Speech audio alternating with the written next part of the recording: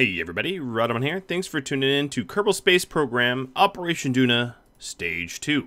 So, last I left off, we were sitting in orbit of Kerbin and trying to make our way to Duna.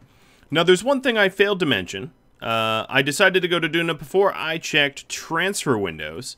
And if you are a veteran player of Kerbal Space Program, you probably already know where I'm going with this.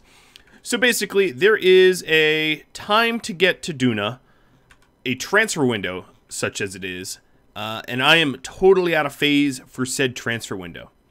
I also wanted to go over some tips. So the first tip I got was from Ilya, mentioning to turn on the show extended burn indicator. So I have this turned on here. This will show you at what percentage of a burn you should turn on your engine. So it's saying, like, let's say I wanted to burn 60%, I should start my burn in 2 minutes and 2 minutes even. And the node is in 2 minutes and 8 seconds. So that way it calculates your start burn time. It's a pretty nice tool, and I'm going to put it up to 90%. I like to feather it a little bit at the end, so I'll have it at 90%. If you're wondering where this is, it's in settings, and then you scroll all the way down to where was it again? Down to the gameplay sections, and then turn on extended burn indicator. There it is. So what I'm going to do here is accelerate time. So what I'm going to do is to put myself in a 600 kilometer parking orbit around Kerbin. 600 kilometers because that allows you to accelerate time the most. And then I'm going to accelerate time for probably about a year and change until I am in the proper transfer window to go to Duna. This is true in real life. There is only a certain amount of times that you can easily transfer to Mars, for instance. And if you follow space stuff like, you know, JPL or whatever, they'll talk about transfer windows in said terms. Basically, if you are at a phase, you will not be able to easily transfer. If you're curious about this, one of the tools I like to use is linked. I'll put it in the description, but it's ksp.olex.biz, B-I-Z, and this will show you the transfer windows and do the math for you. It's a great little tool, so I highly suggest that you use it. So right now what I'm doing is putting myself into a parking orbit. A parking orbit of 600 kilometers or 600,000 meters allows me to advance time to the max. Anything lower and it will limit the amount of time advancements. And while we advance time, I'm inevitably going to collect all my goo calculations from Minmus. So I guess that part is good. So the transfer angle between Kerbin and Duna is about 44.36 degrees. If we take a rough look, I don't have a protractor, but we take a rough look, Duna needs to be about here in relation to Kerbin for a transfer. That's about 45-degree angle. Right now, it's way behind me. The problem is, it's not going to catch up. I am going to have to rotate around the sun probably about almost twice until Duna's in the right position. This is going to be a lot of time warping. Luckily for me, Kerbals don't age, they don't eat, they don't sleep, they don't consume resources while waiting. They're like iced tea in Rick and Morty. Timeless beings that can float amongst space. Which I guess is good. Alright, so now I am in a parking orbit of about 600 meters. It just needs to be above 6, because anything less and I won't be able to time warp. And now what I'm going to do is, I know this is a little nauseating, let me zoom out. I'm going to time warp until the phases between me and Duna are correct. Which means, because it takes less time for 1 year on Kerbin than it does Duna, I need to basically catch up to Duna. So as you can see, the distance between these two planets are increasing, and then as I keep orbiting around the sun, I will catch back up. In the meantime, I'm doing a whole lot of weather and goo science. It's probably not going to build up enough science for me to actually unlock something new, but of course, breaking ground gives you the ability to have science over time, which is pretty cool. So we're closing in on about a 180-degree transfer window, or angle, whereas we are opposite sides of the planet. Each planet has their different transfer. So Moho, for instance, is about 251 degrees. Eve is about 54 degrees. Drez is 82 degrees. Jewel is 96 degrees.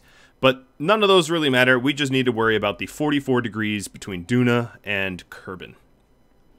Now, of course, if you look at the timer up here, I have added a considerable amount of time to the mission clock here. Kerbal days versus years are not the same as Earth. So as you can see, it will count up above 365 because the orbital period of Kerbal is not 365 days. But there we go. We're up to a year now. And then this is the 3rd year of the space program. So as we are catching up to Duna here, we are not, this is about 70 degrees or so, eyeballing it. Now, if you have a protractor, now would be a great time to use it. Or, of course, you could print one out of paper. There's a lot of different ways to make yourself a protractor. Or you could eyeball it like I'm going to do. And I'm going to show you how to eyeball it.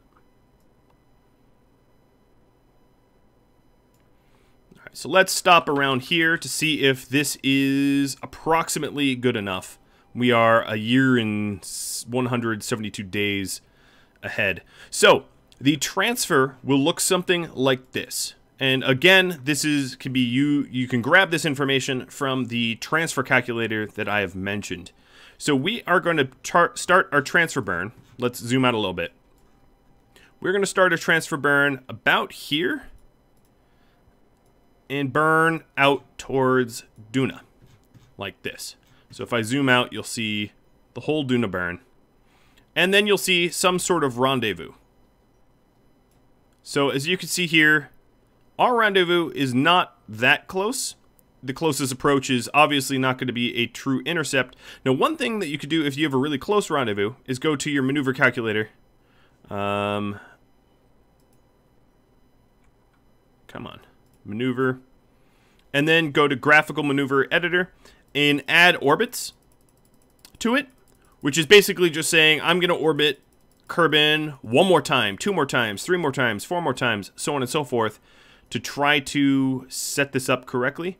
But basically what I can say is I need to change my angle more. It's not just a few times I have to rotate around Kerbal, it's many. So I am going to accelerate time again, and let's try this again. Of course, if I had a protractor, this would be a lot more accurate, but I don't. But that's okay. It's not required. You can still eyeball it. So here's our transfer burn again, some days into the future from the last attempt. Also, my ascending and descending node are about identical. As you can see, we get a little bit closer here at closest approach. And if I add orbits to this, as you can see, those markers are getting closer together, which means that we are approaching the correct angle to transfer in. Accelerating time just a little bit more. You don't want to miss the transfer window entirely. You don't want to accelerate time so much so that you can't do your transfer. That would be very bad, because then you'd have to wait an extraordinarily long time to correct it or use extra fuel to correct it. Alright, so the closest approach is getting obviously pretty close. I can add some orbits to it and adjust the burn a little bit. And what we're looking for is some sort of encounter. We're getting awfully close to an encounter. So let's go add some additional orbits. Ooh, we are really close to an encounter. So the transfer angle is maybe a week in the future or so. We'll see. Does this get us there? Oh goodness, not quite, but almost. 17 days in the future? Alright, what about 21 days in the future? Oh, you're just teasing me now. Alright. How about a full month? That must be enough, right? Oh, are you joking me? That actually might have been too much time. No, it wasn't too much time. Okay, I'm going to accelerate time again. Normally, 1, 2, 3, 4, 5, 6, 7, 8, 9, 10. I'm counting the days up. Alright. Now I should be able to get a nice burn in here. And this is why you'd want to use a protractor, because the trial and error that I'm exhibiting now would be very easily solved. There we go. Now we have a periapse encounter. So if I hit tab until my focus is Duna, I can see my periapse encounter. There it is. And if I go to the graphical maneuver here and lower the changes I can make, I can get this periapse encounter awfully close to being proper Duna intercepts. So what I want to do here is set this periapse to as close to Duna as possible, so that we can basically burn and we'll be right there. It will be perfect. So I want this periapse to be around the equator, ideally. And then let's... Whoa. Too much editing. There we go. Here's a closer, closer, closer. Something along the lines... Nope, not quite that. Along the lines of this. I want to orbit first before landing. So I'm going to orbit at like 400 kilometers up. So there's my maneuver. And now I can just warp to next maneuver. And here's my little ship warping. And we've warped. Let's face the maneuver node, which is going to be prograde. And our burn is in 53 seconds. Now, the burn is in 53 seconds, but our actual intercept is going to be many, many days away. This is a Hohmann transfer, or Hohmann transfer. I don't know how to pronounce it correctly. I guess I don't really need to. So there we go. I have about... The transfer here is about as much delta V as I have in this, this remaining rocket. Alright, so let's accelerate time until my burn time. Doesn't need to be perfect because we can make micro adjustments later.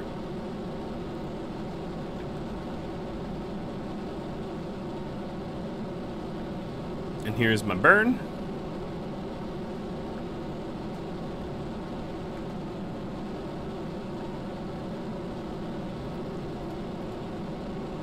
And we are 1 year and 300, almost 340 days, or 240 days rather,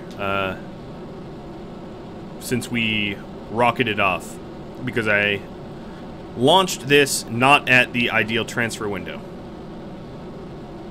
So anytime I'm chasing milestones, so I basically have the game dictate what next planet or satellite or whatever I'm gonna do. But if you're doing this for yourself, if you're playing for yourself, you could just check if any of if like Moho or Eve or Duna, if any of them are relatively within your transfer window. Keeping in mind that anything in an orbit closer to the sun will orbit faster and catch up to you.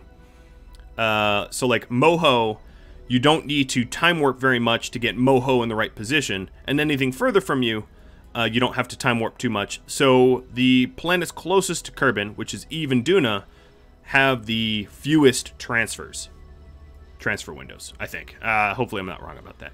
Okay, so if we look back at Duna here, here's our periapse.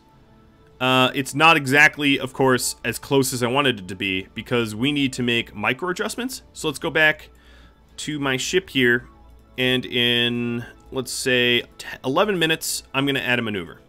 And then I'm going to warp back to Duna here. And then I can adjust my burn to be exactly what I want it to be. There it is. A periapse of 400k. And then maybe I want to orbit the equator. So I'll get that flattened out a bit. Yeah, that looks nice and flat. orbit of 200K. Alright, that looks good. And I'm going to do a very, very slight burn in 10 minutes. And you can keep doing micro adjustments, and the micro adjustments you do early on have big effects later on. If I made my adjustment here, it's about 2 delta V, barely any adjustment. If I waited until I was within Duna orbit, that would be hundreds of delta V. So it's better to change your mind early about these things. So there we go. Oh, I'm going to need to burn retrograde to correct that. So right now I'm on a collision course directly with Duna. I think what I'm going to do is thrust limit this down to like 5%, so I can do micro adjustments a little bit more easily. And instead of another maneuver, I'll just eyeball this. Just a tad. So there we go. Periaps. And it's not perfectly equatorial. If I wanted to correct that, the easiest way to do that would be to do a little maneuver, just because I can't eyeball it. And then warp back to Duna. And use my maneuver nodes to get me that nice, even equatorial orbit.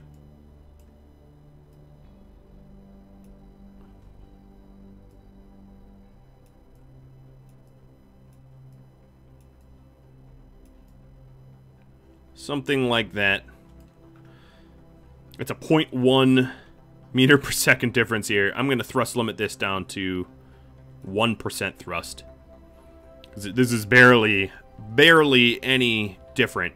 And that's a really, really tight orbit, but that saves me fuel in the long run. Come on. This ship is big and heavy.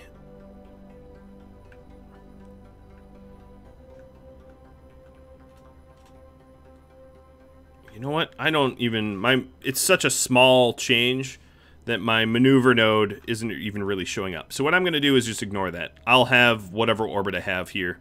I'm going to warp to my next maneuver, or to the Duna intercept now, roughly. Let's get my thrust limiter back up. And let's go ahead and warp to the Duna encounter, which is it was like 150 days or 250 days in advance. Yeah, it at the very least will take 2 years and 54 days, according to this Delta V map I'm looking at, for a proper Duna transfer. It takes a long time to get to Duna. It is one of the longest transfer windows. For comparison, Moho is 135 days. Eve is 1 year, 380 days. Duna is 2 years, 54 days. Joule is 1 year, 40 days. Elo is 1 year and 245 days. So yeah, the Duna transfer windows are rare, and you shouldn't miss those windows if you can help it. All right, so here we go. This is the Duna encounter. We're going to warp at the start of the encounter. Our periaps looks great. Screen message. These are just breaking ground stuff. All right, so now we are actually fly by Duna. This contract is properly complete. We have technically explored Duna. Obviously, I don't intend for this to be it. So I'm going to go back to the Space Center and see if there's another mission I can pick up now that we've finished all of our missions. We have no active missions anymore. Clearly, I want to not just do a flyby of Duna, I'm going to properly explore it. So go to Mission Control and explore Duna down here. We need to orbit it, gather scientific data from it, and return from orbit. But I'm going to land on it. I'm not just going to orbit it. So that's Return to Kerbin from orbit. Yeah. This is probably not my only Duna trip, needless to say. I might not exhaust Duna for science quite the way I did Minmus and Mun. I really hit Minmus and Mun quite a lot. To grind up the science to unlock the tech to allow me to do bigger and better missions. So the first thing I want to do is let's go ahead and set up a periaps burn here.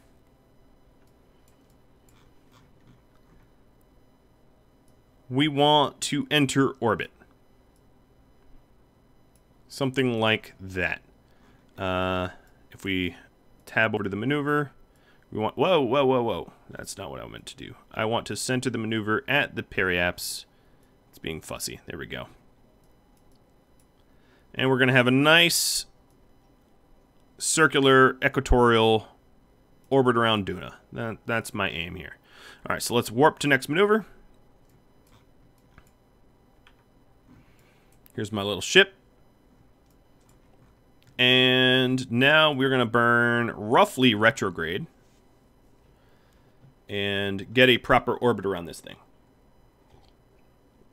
Once we have a proper orbit, part of this contract will be complete, and I'm going to do some science because we will be in orbit around Duna, in the space around Duna. Part of this retrograde burn is going to use up the fuel left in this big tank, and then it's going to be the next stage. So what I'm going to do is burn earlier than I am supposed to, just so that I can separate these two out. Okay, so my burn time is in 18 seconds. Let's accelerate time a little bit. Burn time is in 1 second, and burn. And I'm gonna burn just enough to say start burn dash. And that means I'm just about on par with what I'm supposed to be doing. This ship, now that it's less chunky and massive, is a little bit easier to control. And now that I'm near the end of the maneuver, I'm gonna feather it as best as I can. Okay. So this is a nice circular, it's fairly circular orbit. Part of the parameter is now complete. I've entered Duna orbit. Good for me, right? Let's see. My engines have been charging up my electricity, so I don't actually need these solar power panels that I had up. What I'm going to do now that I'm in orbit of Duna is to get a little bit of science. I'm going to log some temperature stuff. And this is in space high over Duna, just for reference. I'm not going to be able to log seismic stuff because there is no, I'm not on the planet. I'm not going to be able to do atmospheric analysis because I'm not actually in our atmosphere, but I am able to do goo. I'm going to save my Science Junior for when I land. All right, let's close up that surface bay. Now, Duna has a very, very, very thin atmosphere. But I don't want to be plowing into low atmosphere. I don't have heat shielding, so I need to do a mix of atmo braking and of engine braking. So I'm going to dip into their atmosphere. Their atmosphere starts at about 50K. So at 45K kilometers, that is, I will be able to start aero braking a little bit. Barely, but a little bit. This will also give me an opportunity to do atmospheric analysis because I'll be technically in Duna atmosphere for the first time. So this burn here is pretty simple. It is just a more or less a retrograde burn to lower my orbit down a little bit. And I'm just accelerating time.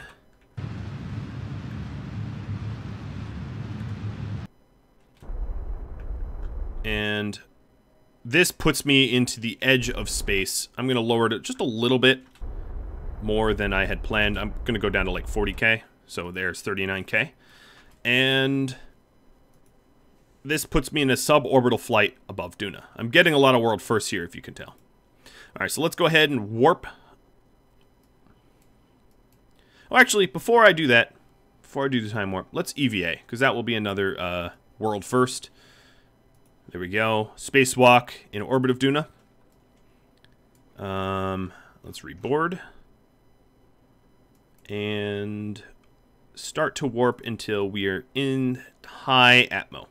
Now, I have quite a lot of fuel, so I could actually mostly engine brake this, but I'd like to use all the crazy amounts of parachutes I have to do more than just engine brake. So I'm going to move my parachute phase to lower and see if my parachuting can help. So right now, I'm actually in the atmo of Duna. Milestone, there we go. I am in atmospheric flight above Duna. Duna doesn't really have that thick of an atmosphere, so I would not suggest trying to use a plane in it or something like that. That would not be so great. So now that I'm in upper atmosphere of Duna, I'm going to log some additional science. I logged atmospheric stuff, and I ran goo and barometric stuff. You're not really... I can definitely point... Let's see, I'm definitely going to point retrograde. But you're not going to see me engine braking all that much. I'm really... Or aero braking, rather, all that much. I'm in really, really, really high atmosphere here. So as you can see, as I'm moving towards the periaps, my apo is shrinking a little bit, and that's from aero braking, but as you can see, it's barely at all. What I'm going to do at the periaps here is add a maneuver to bring my apo down to aero braking as well. Maybe even a little bit lower, so that I'm aero braking a little bit harder. So there's that maneuver. Now you got to be careful, because if you go, let's say you go down to almost sea level, you're going to cause a lot of heat on your craft, really, really, really fast. That would not be so good. So what I could do here is, these chutes here only go up to an altitude of about 5K. These drogue chutes. I'm going to... I should have done this back on my my craft here. I should have raised all of the drogue chutes up to 5K, so they're starting to do atmospheric drag really as soon as they possibly can.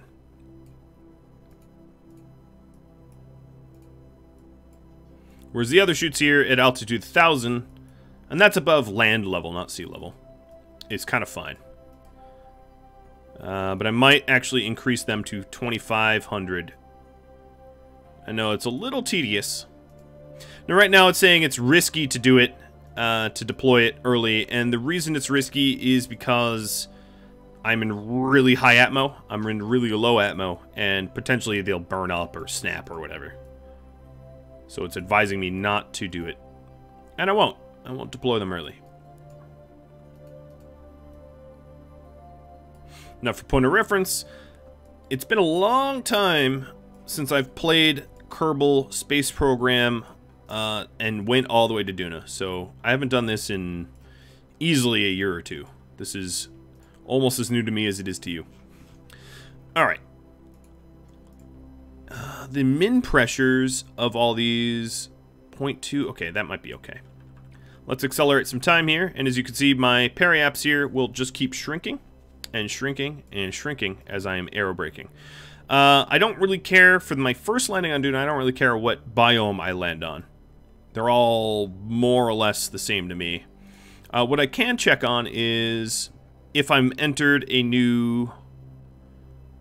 Yeah, see, now I'm over Duna's Midland Sea. That's going to be a unique experiment compared to the ones I've already ran. Because if I log... If I review this... Oh, hold on. Review this data...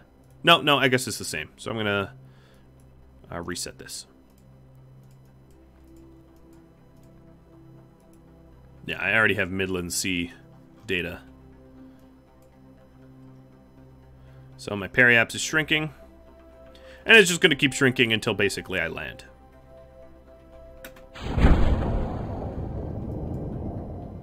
And what I've done just now is triggered all of my chutes to potentially deploy when it deems it not risky.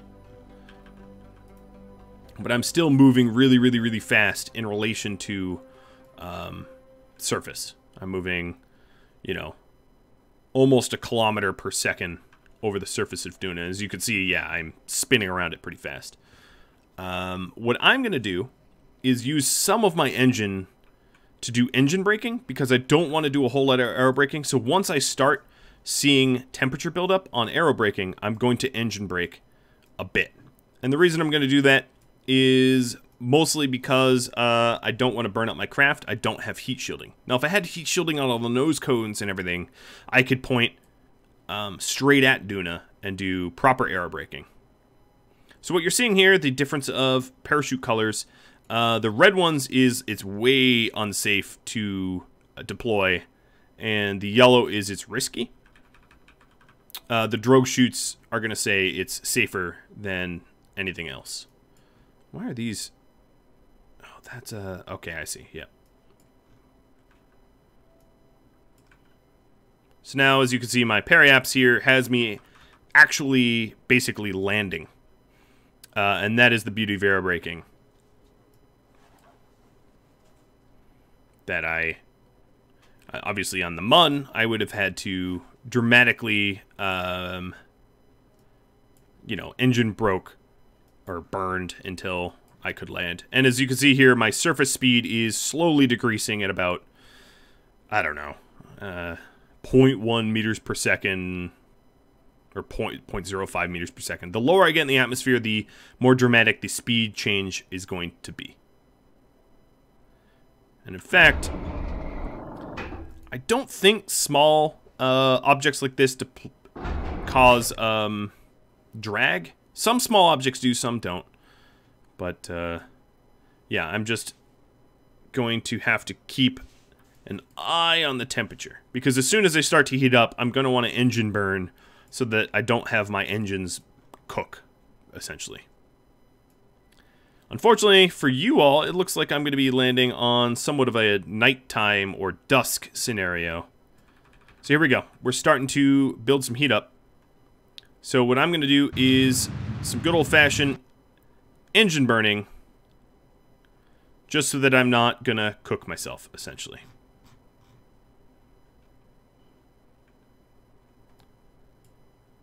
So the atmosphere is going to slow me down, but I don't want it to be the only thing slowing me down.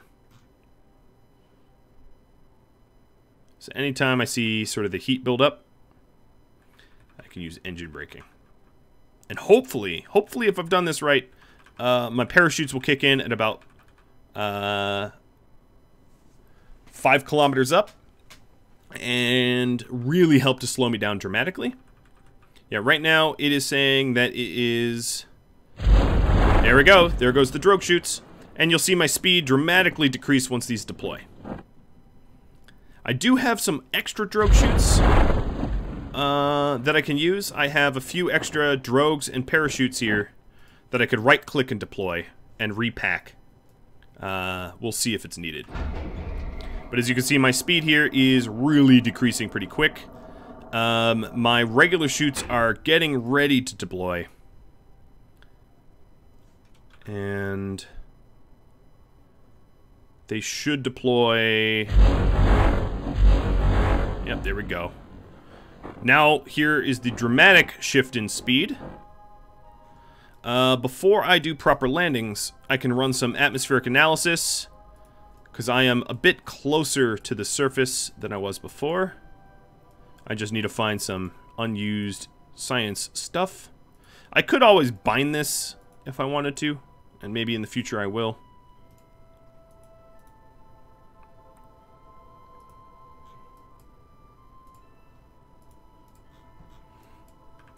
And if I accelerate time, this has me... This might not be quite enough to stop me, because obviously I'm moving at 21-ish. So I can do a teeny bit of an engine burn right at the end here, because it doesn't look... Actually, you know what I could do? I could deploy my top chutes and side chutes. See if I can't get a little extra drag. But no, it seems like I'm going to need to use a teeny bit of engine braking here. It's not quite enough parachutes to just parachute land. It's pretty close, though.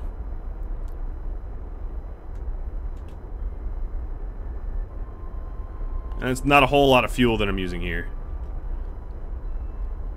Most of this landing was aero and not engine.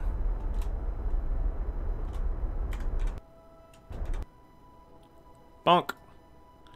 And in a second, you'll see all of my beautiful chutes disappear. And world first milestone, I've landed on the surface of Duna. Alright, alright.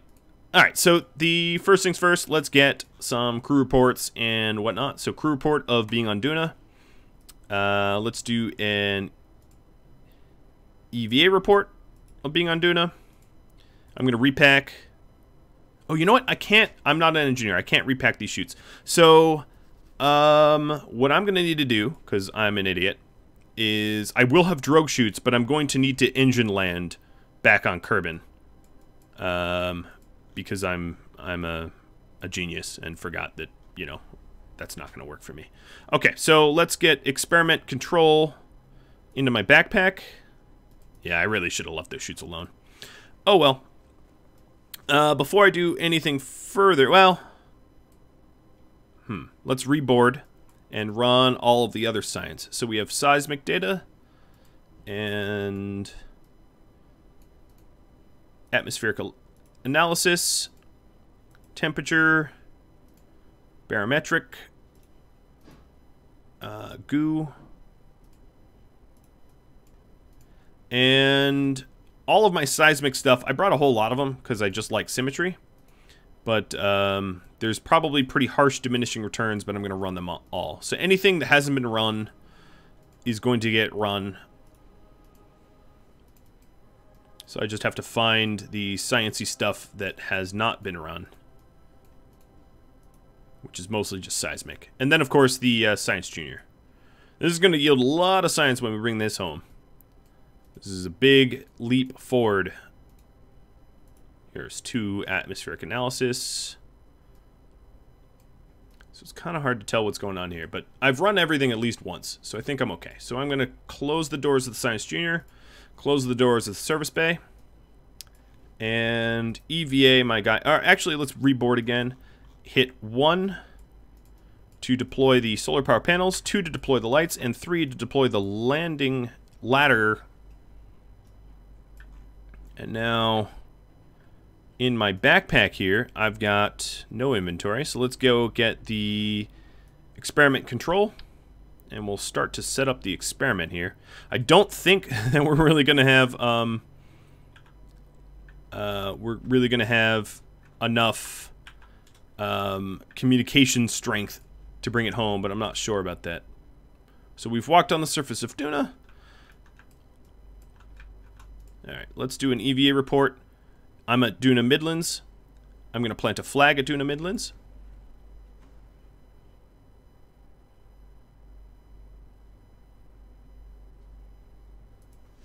Duna Midlands. Kaboom. And I'm going to deploy my experiment controls. Place the part. It's gonna, there it goes. World first, planted a flag. Alright, this of course is not going to have any power yet. Before I do anything else, I'm going to see if there's any applicable missions for me to undertake that can be tied into this current Operation Duna mission. There might be some contracts that I can fulfill. Because I just plant a flag on Duna. Alright, I'm going to redo that. I'll pull the flag back up and put it back down. Nothing else here includes Duna. What I can do is spend a teeny bit of my reputation declining some stuff and seeing if any of these are going to include Duna. I don't want to decline too many because I care about reputation.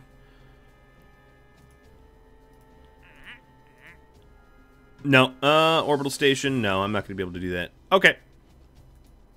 I guess I'll just do the plant a flag. So let's get back to my Duna mission and plant that flag. I didn't end up getting, like, get scientific data from surface or space of Duna or anything like that. Unfortunately. I was hoping for it, but it's a bit of RNG. Now, it's possible, and this might be something that I do. It's possible if I accelerate time, I would be able to acquire missions like that. So maybe I'll do that. Alright, let's replant this flag. Hey, look, that mission gave me like $500,000, and all I did was slap the flag down again. Okay, so I'm going to see if I can't game the system a little bit, and instead of declining missions, just accelerate time until a lot of the ones that are offered expire, regenerating my pool of contracts I can choose from. So I'm going to take a quick look at the contracts to see what their expirations are. Or no, you know what? I'm just going to accelerate time anyway. Let's go a few days in the future. No, it all looks like the same old garbage. Most of these expire in like 1 day, so let's accelerate time just a little bit more to make sure it's a different offering. Okay, that's good enough. New surface outpost on Duna. That's not going to work. Science from space around Duna. Cool. That's kind of what I wanted. And I'd like scientific data from the surface of Duna. So let me see if I can't game it just a little bit more. And what I'm looking to do here is to get some reputation and money for my big expensive Duna trip that I didn't have a lot of missions to do. Alright, I'll get... This will be my last attempt. Science from surface of Duna. Perfect, I got it. I got the ones I was looking for. I don't have anything that says... I do have atmospheric surveys. Ideally, I would like to grab something like surface deployed goo or weather data from Duna. Let me just spend a little bit to cancel some of these. Because that would be huge if I could get something like that.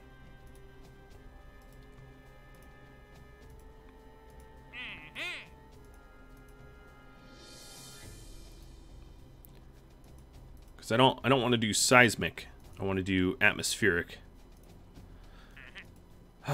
Poor reputation, taking such a hit. I did say that was my last attempt at that, but there is a potential for so much more science. Alright, doesn't look like I'm going to luck out here. I'll try one last time, bring it up to 220. Or 221. Nope. Whole lot of nope. Alright. Well, I tried. That's all that really matters. So let's go back to Duna and take off, basically. There's not much left to do. So let's go grab Jeb.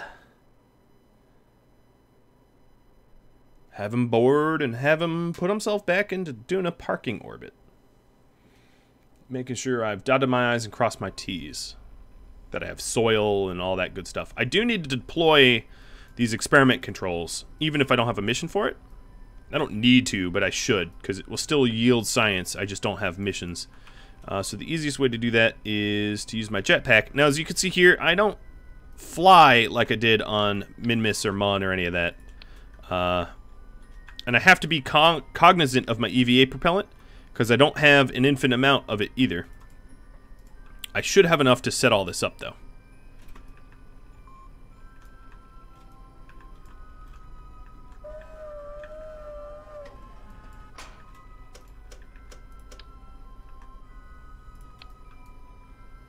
So I'm being economical about my EVA. Now, if you were really worried about that, about how much EVA fuel you'll have, you should probably have proper ladders everywhere so that you can climb back to your ship providing you ran out of fuel. I didn't do that, but I have enough fuel. As soon as I reboard, I think it replenishes my fuel. I can double check for that. So there's all this sciencey data stuff. Now I just need to set up the power network.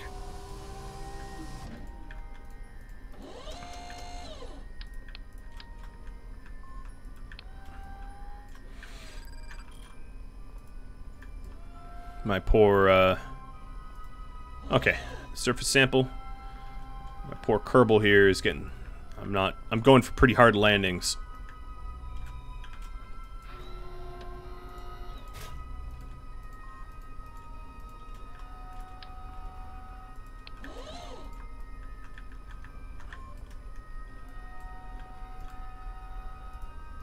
And just sort of deploying these willy-nilly. I hope that hope they get powered. I haven't really analyzed the sun and shadows and anything here. This is where I landed, and I'm just kind of slapping everything down.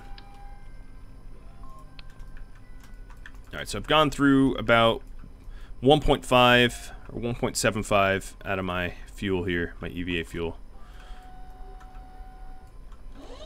And I'm obviously setting up more panels than I need. Call it being cautious, I guess. I have one more panel than I need. So if I had a panel that broke or something like that, I would not have a broken broken base. Little science base. Alright, so it's unpowered still.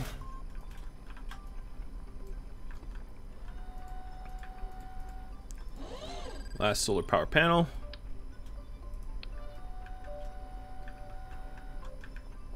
Bonk. I hope I don't destroy this. I actually don't know what the collision tolerance for these are. I haven't used them enough. Alright, so that's a lot of solar power panels.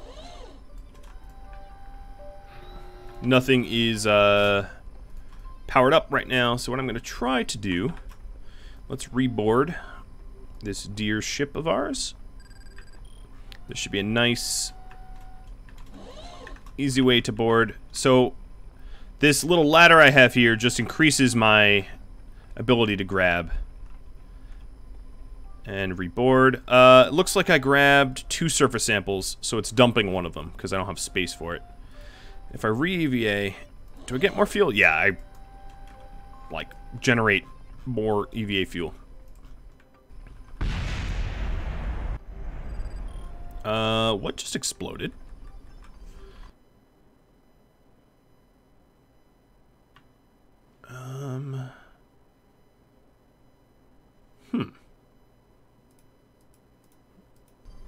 I'm not entirely sure what exploded. The, Duna, Midlands, the flag exploded? Wait, for real? The flag just exploded? Okay, hold on. Coming back out, Jeb. Apparently my flag exploded. I guess we didn't test it to the specifications required to have an unexplosive flag. I didn't realize that that was a thing. It might have just had, like, collision problems, but I do find that kind of funny. Let's plant yet another flag. Hopefully one that isn't explosive. That's so funny. Alright. Duna, Midlands. Please don't explode. Fortunately for me, Jeb has a seemingly infinite supply of exploding flags. Hope maybe this one won't explode. Let's grab, reboard, turn off. Oh no, I want my solar power panels up, but turn off, or actually no, retract them. Retract everything. Except for my landing gear. Okay. Now, if I accelerate time until I'm in the sun, there we go. Now I could take a look. I have 5 available power, 4 needed. If I check my weather analyzer, I'm generating weather science. If I check my goo monitor, I'm generating goo science. If I check my is that just those 2? Yeah, just those 2. Okay, so they're working. They're functioning. Now I am going... So I only have drogue chutes left because I'm an idiot and didn't do that correctly. Let's go ahead. I have plenty of fuel. I'm going to put myself into parking orbit.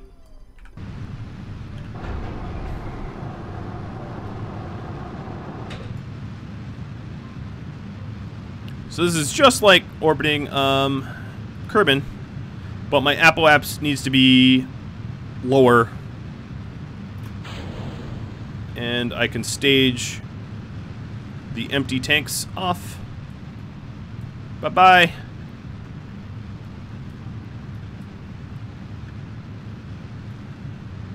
And I'm just putting myself into rough equatorial orbit of Duna. I'm not being economical about my fuel at all. Alright, so apoapse is enough for an orbit here. I'm probably going to want my orbital period a little bit higher, but for right now, I'll just get a stable orbit. Looks like I'm going to have to stage one more time. Now, the other issue is, will I have enough kilonewtons in my... Will I have enough, I guess, thrust in my landing stage to actually engine land? That is the $24,000 or the $64,000 question.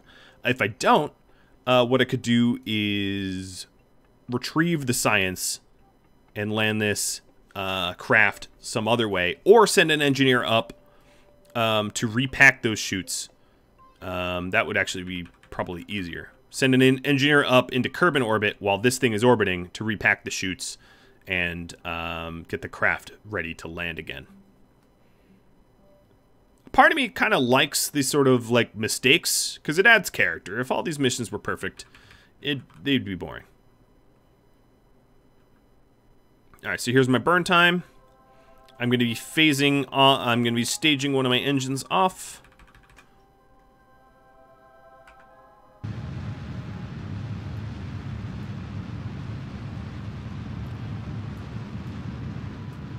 So these are out of fuel. Goodbye. Goodbye now.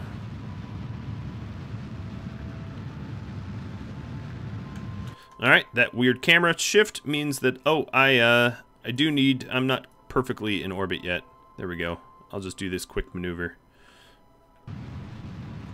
Alright, periapse, apoapse, good.